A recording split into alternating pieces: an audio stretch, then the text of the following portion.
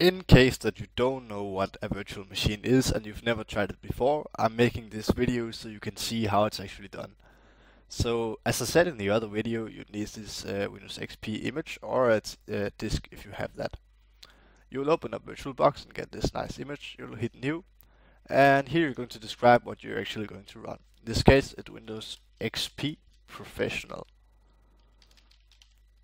And here you'll select if it's 32-bit or 64-bit. In my case, it's 32-bit.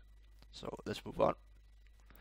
Here you allocate memory or RAM to the virtual machine, the computer inside your computer, and you can easily go with the default value. But if you want to have a bit more powerful machine, as we want in this case when we're making PlayStation games, we'll want a bit more. So I set mine to 2 GB of RAM. Here you'll just leave it by the default. You want to create a virtual hard disk now.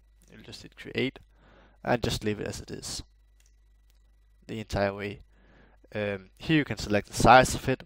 10 GB is fine for now. We don't need much. Alright, then it's started. It's created. Now we need to install Windows XP on it. So we started. And this will pop up. So here we're going to select the disk we want to use. You'll click this little file here and you'll select the image. And hit start. You'll see that Windows XP will start booting. Or the installer will start booting.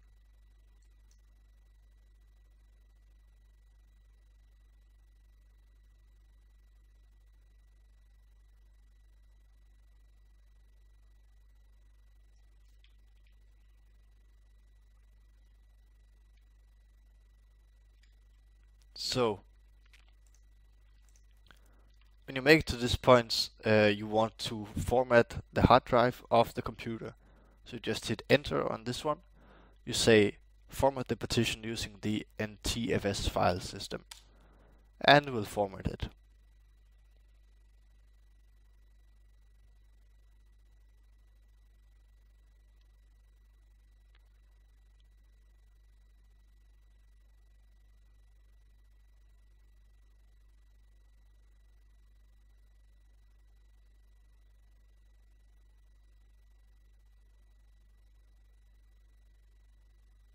Now the setup will start.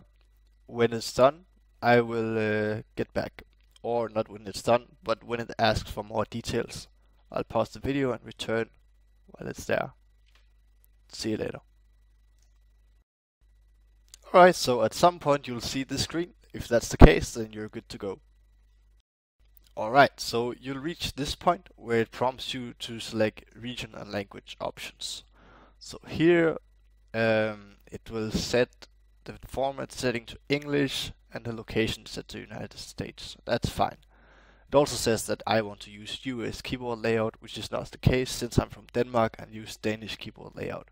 So hit details, hit add, and I pick Denmark from the list. Where is Denmark? Or Danish. I'll hit OK. I'll go back and remove United States. And it says that Windows cannot remove United States because it's currently in use. It will be removed the next time you reboot or log on or log off. The weird part about this is that if you go back, Danish is set by default and you can actually remove United States without problems. So yeah, never mind that. Alright, you continue. You give your computer name. I'll call mine with us, and you'll continue. Set the time and date, a time zone. Time zone is GMT +1. I live in Copenhagen. So we'll continue. I'll get back when there's more to do. Okay, so you'll be prompted to write a network group. In this case, you just fill in some nonsense. Nonsense. I don't know if that's the way it's spelled, but anyways, I don't care what you put there. It's not really because we're part of a network where we need to work together here. That's what this is really used for. Anyways, when there's more, I'll get back. Okay, we're at this point now. To improve the appearance of visual elements, Windows will automatically adjust the screen resolution. You'll just say OK and adjust the resolution. I can read this text, so I'll hit OK here.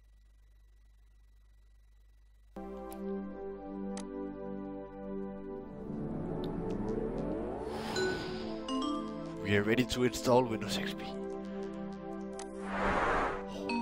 Oh, I want automatic updates.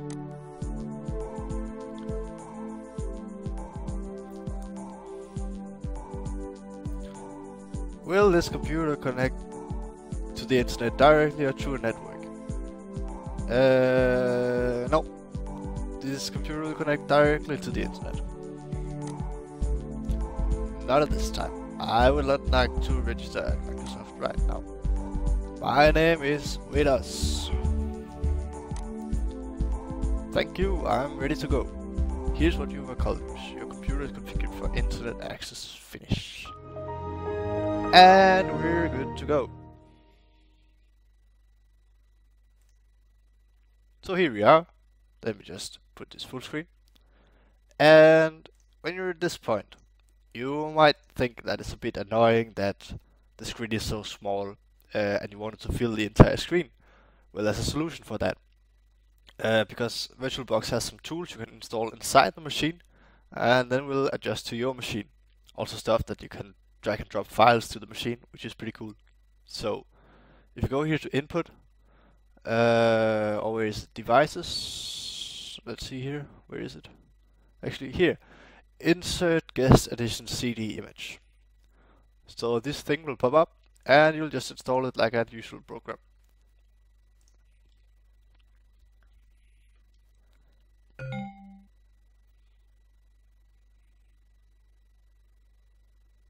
There you go. You want to reboot it now. And the machine will reboot.